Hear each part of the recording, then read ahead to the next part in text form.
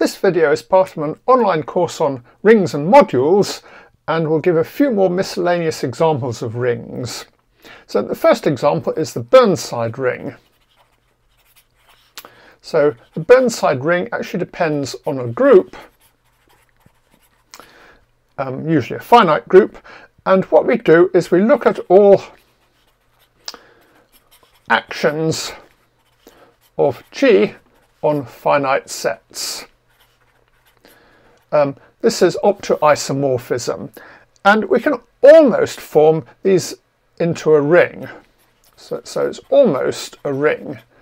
And let's see how we define addition and multiplication on this. So the addition is going to be disjoint union.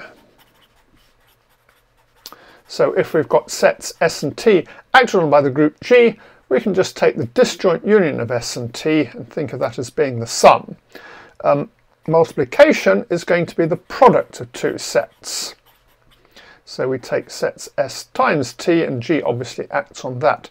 And 0 is obviously going to be the empty set, and the unit of the ring is going to be the 1 point set acted on trivially by G. And it's not too difficult to check that this satisfies almost all the axioms of a ring. It's associative and distributive and whatever. There's one little problem.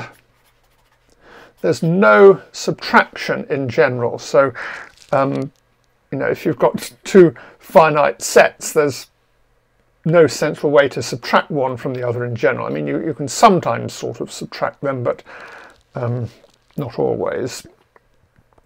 Well, anyway, let's not worry about that for the moment and just take a look at what this ring actually looks like. What we're going to do is to take G to be the symmetric group S3, just as an example. Let's work out what this thing that isn't quite a ring looks like.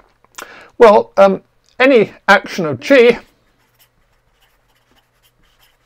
on S can be split up as a union of transitive actions, because we can just decompose S into its orbits under G, and each of those will be a transitive action on G. And transitive actions correspond to subgroups of G. Well, they don't quite. They correspond to subgroups of G optoconjugacy. So G has essentially 4 different sorts of subgroup. Actually, it's got more than that, but some of these subgroups are conjugate, so that doesn't really count. So we can have an action of G on, well, we could have 1 element, or 2 elements, or 3 elements, or 6 elements, because we know that G has 4 different types of subgroup. With, well, one of these types, there are 3 subgroups. So this is going to be the trivial action on a 1 element set. This is going to be the regular action of G on itself, and this is going to be the action of G on the points of a triangle. So it acts on the 3 points of a triangle, and then this is, I guess you could call it the sort of sign action.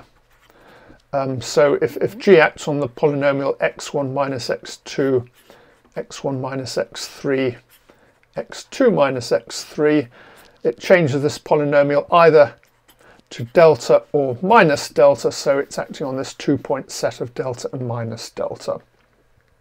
So what the ring, or what the thing that isn't quite a ring consists of, is all things A times the action on one set, plus B times the action on this set of 2 elements, plus C times the action on a set of 3 elements, plus D times the action on a set of 6 elements. Here I'm writing 3 with a circle around to mean the sort of 3-point set acted on by G in this way, and so on. Here, A, B, C, and D are integers that are greater than or equal to 0, because obviously you can't have minus 1 times a set with 3 elements, and that's not a set. For example, let's try working out what the multiplication in this ring is. So what is 3 times 3?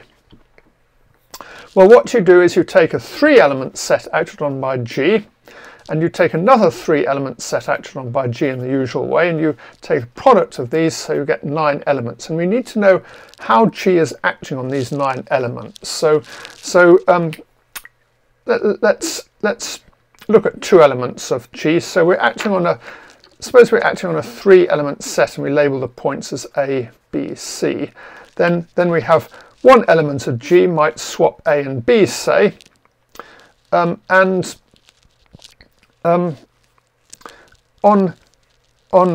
these 3 elements it will swap these 2 elements, and on this set of 3 it will swap these 2 elements. So if you work out what's happening on this 9-point set, it sort of does this.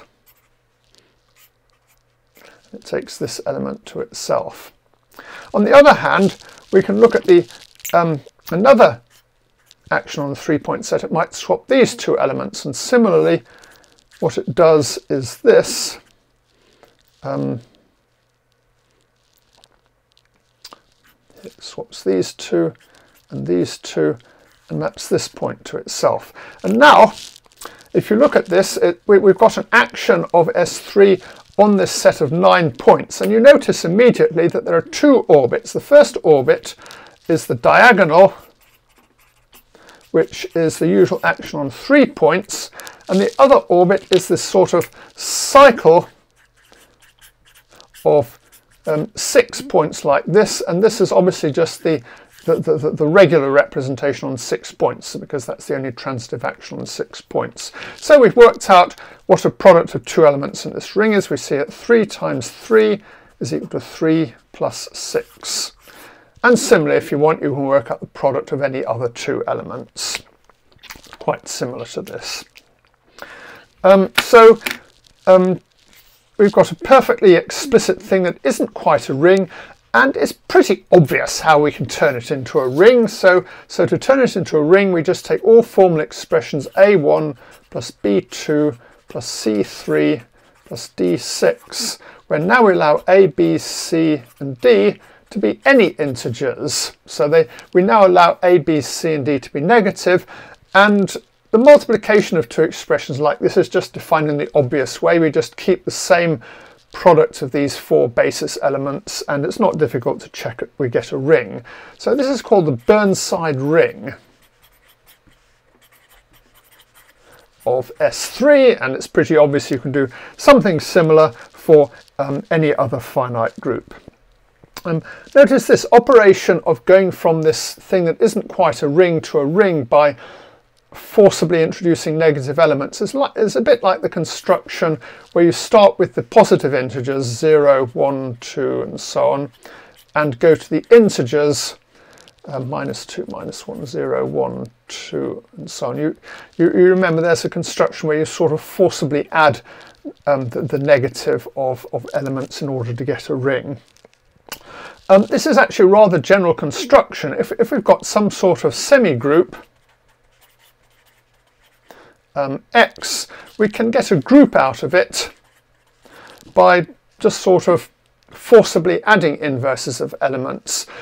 In general, you've got to be a little bit careful, because the map from the semigroup to the corresponding group might not actually be injective. For instance, if the semigroup has 2 elements A not equal to B, but we've got elements A plus C equals B plus C, this implies the images of A and B must be the same in the group G. This sort of phenomenon actually happens fairly often. This is sometimes called the Grothendieck group.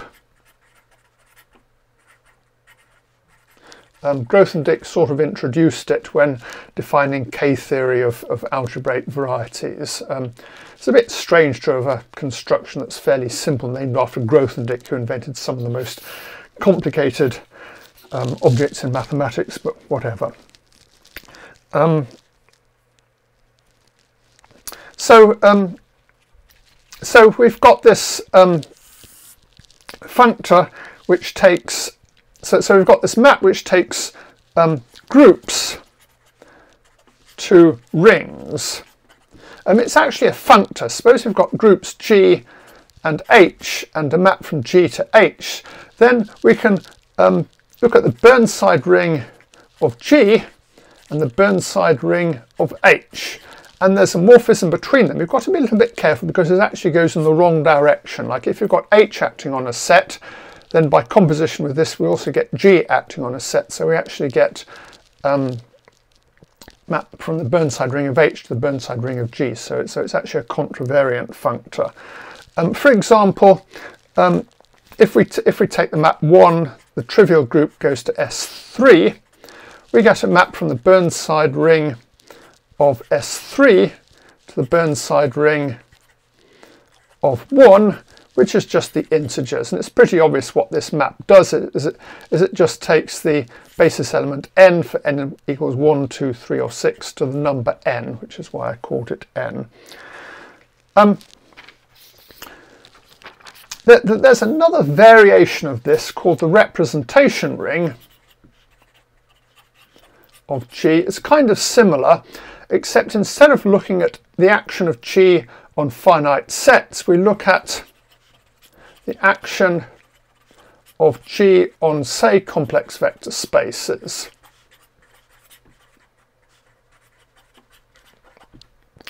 And it turns out that, at least if G is finite, any complex vector space can be written as a sum of irreducible representations of G, meaning you can't decompose them any further, in the same way that any set acted on by G can be written as a union of transitive orbits. And again, we find we can put a ring structure on this. The addition is addition of vector spaces.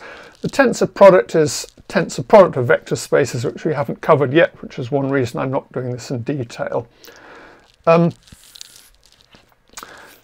So the next example of a ring I want to discuss is the ring of differential operators.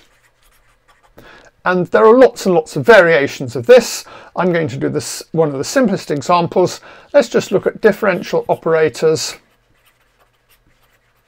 on the real line. And I'm going to take differential operators with polynomial coefficients. And what this ring contains,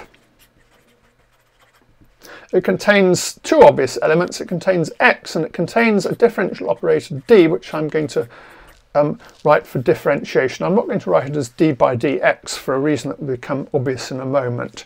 So our differential operators are going to be polynomials over the reals in these two elements x and d, but we've got to be a bit careful because xd is not equal to dx. In fact, dx is equal to xd plus 1.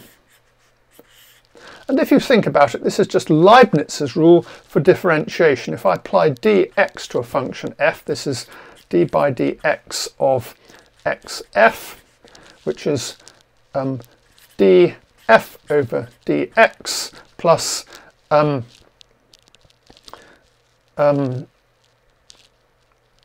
it's x df by dx plus f.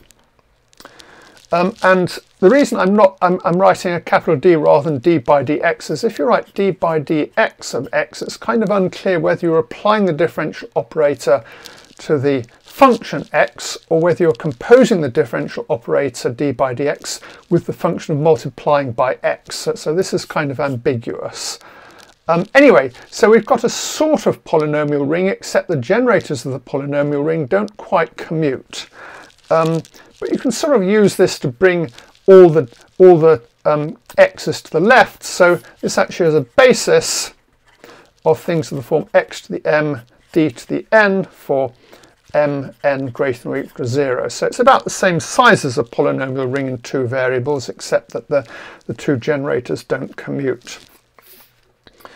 You can, of course, do this in several variables. You could take three variables x, y, z, and d by dx, d by dy, d by dz as your operators. And then you notice that, for example, x, d by dy commutes with d by dy with x, but x and d by dx don't quite commute. So it looks a bit like a polynomial ring in 6 generators, except it's not quite commutative. And what you can do is you can sort of turn differential equations into modules. over this ring. So let's see how this works. Suppose we take a differential operator and let's make it homogeneous and linear just to make things easy. So we could take x squared d squared by dx squared plus x d by dx plus x squared minus alpha squared. So this is basically Bessel's equation. If you apply this operator to a function, you get Bessel's differential equation.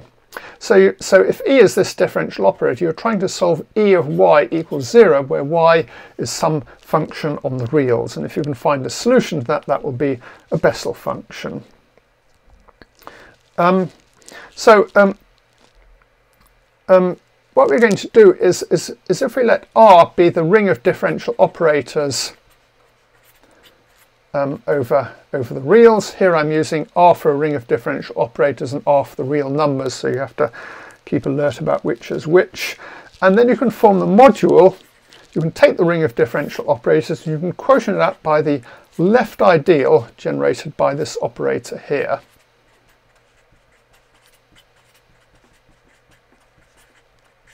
So this is a left module,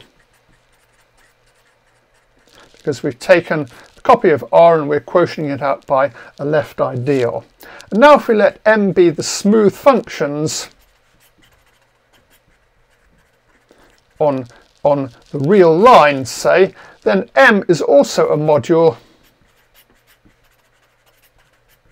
over the ring R, because you can apply a differential operator to a smooth function. And now let's think what a solution to this differential equation is. Well, we can define a homomorphism of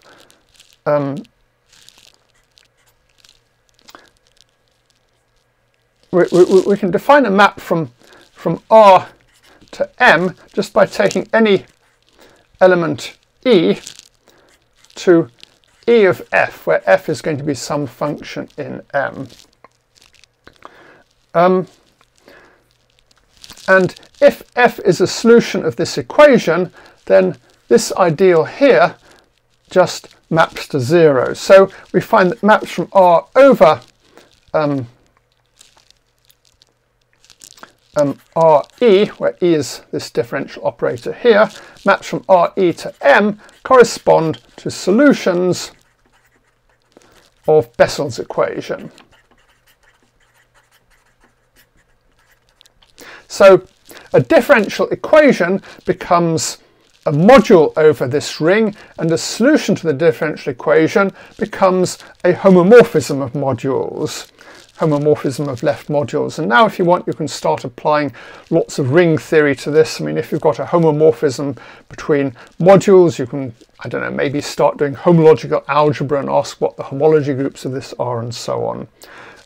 One application of this is the construction of the Bernstein-Sato polynomial of a differential operator, where you use the theory of modules over this ring in order to construct the Bernstein-Sato polynomial. So I've got another lecture on that if you want to look it up.